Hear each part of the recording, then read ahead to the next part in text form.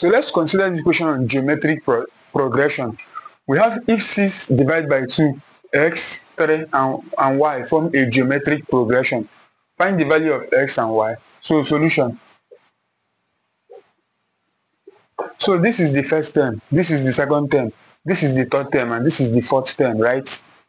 Now remember that the principle of finding the common ratio in geometric progression is what?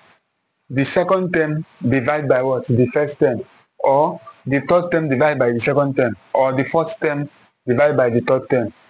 But we are asked to find the value of what? The product of x and y. Since we are looking for the product of x and y, it will be what? The third term, which is what?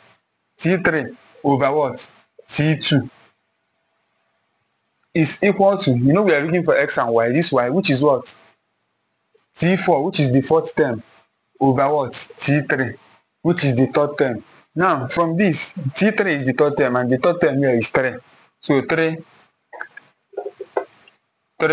over T2. T2 is what? X, which is the second term, is equal to T4. T4 is what? Y over what? T3. T3 is what? 3. So we can just cross multiply like this.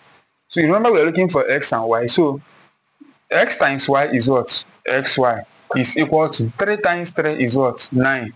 So the value of x and y in this geometric progression is what? 9. I will see you in the next video.